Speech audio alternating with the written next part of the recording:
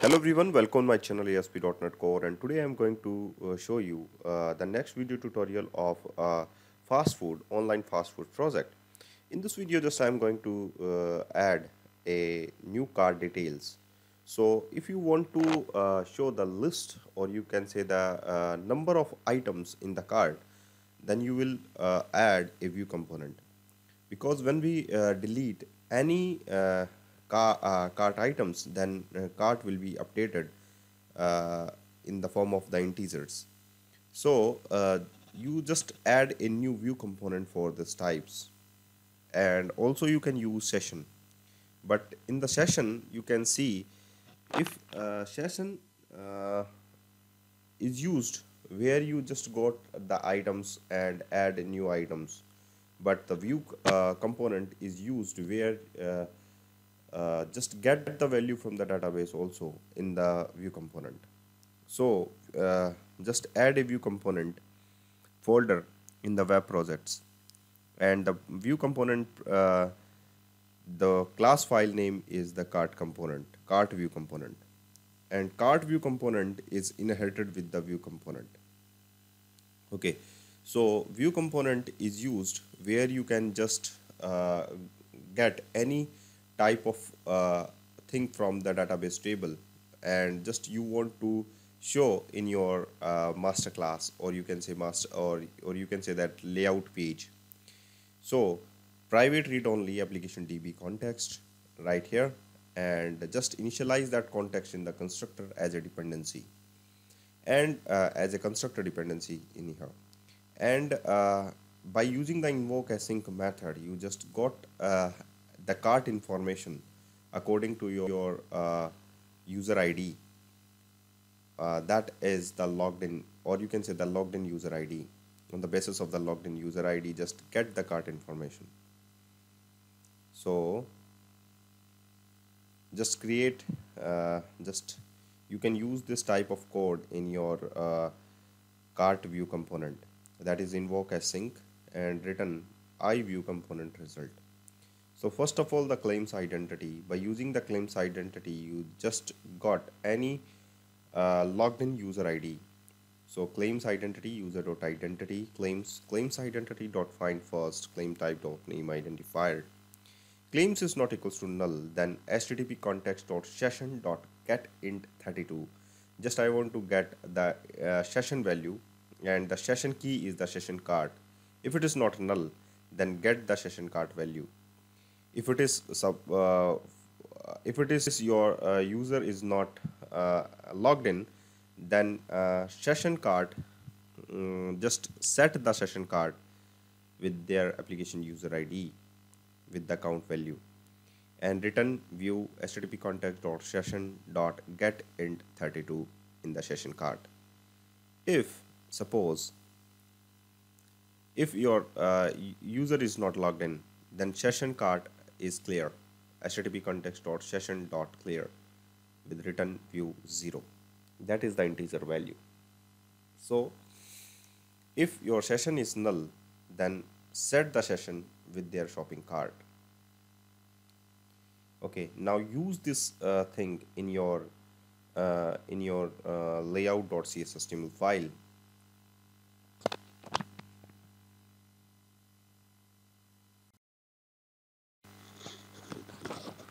Now in the shared folder, just create a new folder, that is components, and in the components folder just add a new folder, that is the cart, because the view component name is the cart view component, so just prefix use cart. And in the cart shared folder, you just add a default.cshtml file, that is the you can say that partial page, you can say. So under the default.cshtml file, you just add a integer model, and you know that in the view component just return integer type value. So model here we can say that it is a type of integer. So just replace that code with your code, and here we have a model is the integer type, and here we have a cart icon and with the @ of model, and model is the value of your session. Session is actually not used right here right now, but in the later videos I will use session. And where we use session, that when we add any item in the cart, that time will be used the session. So here we have a code to get the session value by using uh, view component, and that value will be used in the layout.cshtml file.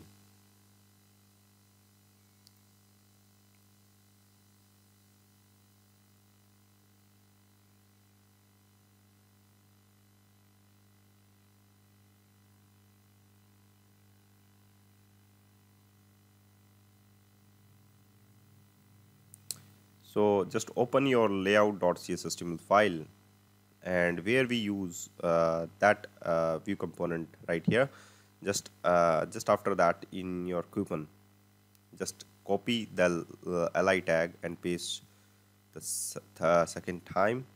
The next time login partial is right now.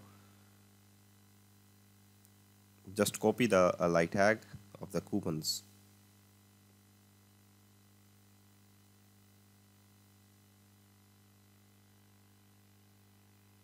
and paste right here. And you can see that here we have already a anchor tag with their controller and areas. So just change this areas, that is the customer area, and ASP controller is the index controller, and controller is the cart controller, and action method is the index.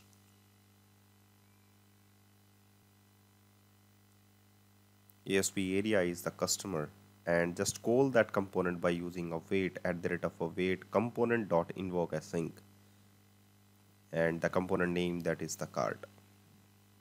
So just call that invoke async method in the view component file, in the cart view component file, and just return to the shared folder, that is the cart, and under the cart we have the underscore default.cshtml file.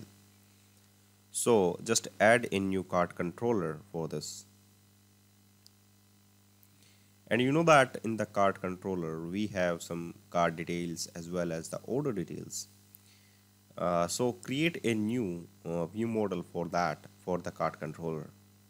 So you can say that a cart controller is actually display the cart, where your order header information will be display, and also in the form of the summary, the quantity will be display, price will be display of the product, and you can say that the items, and also the order total will be display. Okay, so in the cart controller you can add first of all application db context, and in application db context just initialize in the constructor as a dependency, and uh,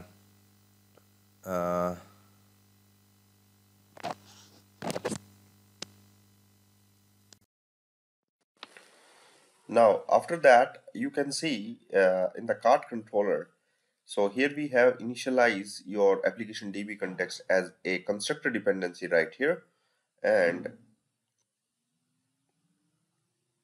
and you can see in the order header controller in the model section, because in the cart controller we will use order header as well as the cart. So just create a new view model for your cart controller, that is the cart order. Okay, so just create a new class inside your view model, that is the class name, you can take any name. So I suggest cart order view model, because the combination of cart and the order header.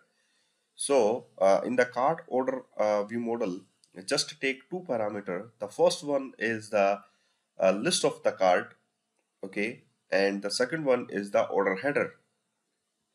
So list of the cart, you can take it right here, and so name is list of cart. The second parameter is second fields is order header. So here we have order header. Okay, so everything is right. Now,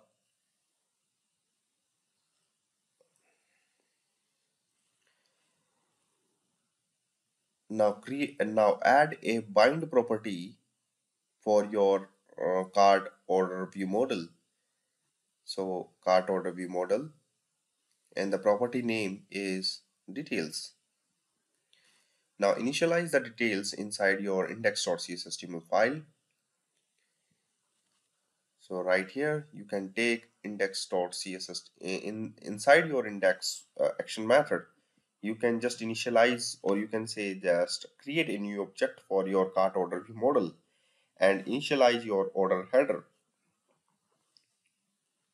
So here we have a order header equals to new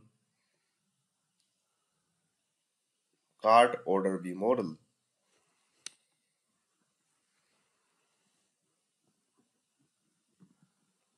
So everything is right. Now the next thing is to do, first of all, uh, get a list of the cart uh, by their uh, logged in user. So details dot list of cart equals to, you can say, underscore context dot cards dot where x tends to application user ID.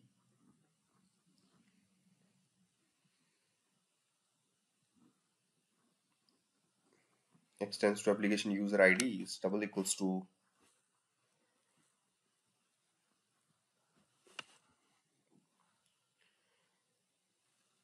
and what is the application user ID that is mentioned in your identity folder?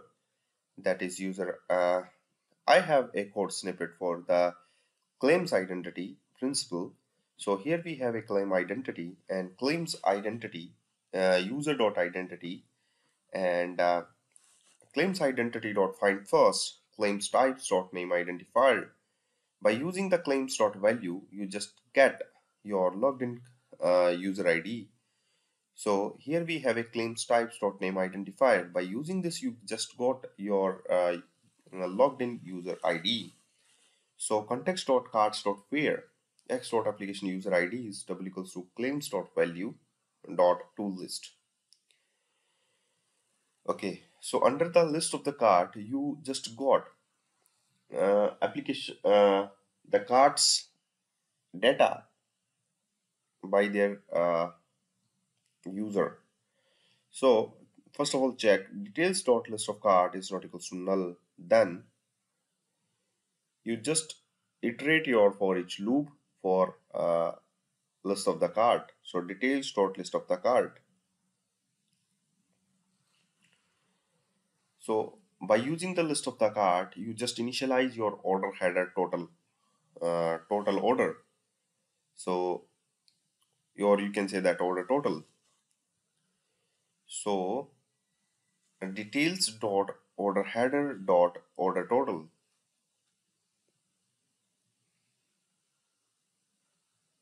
And what is the order total?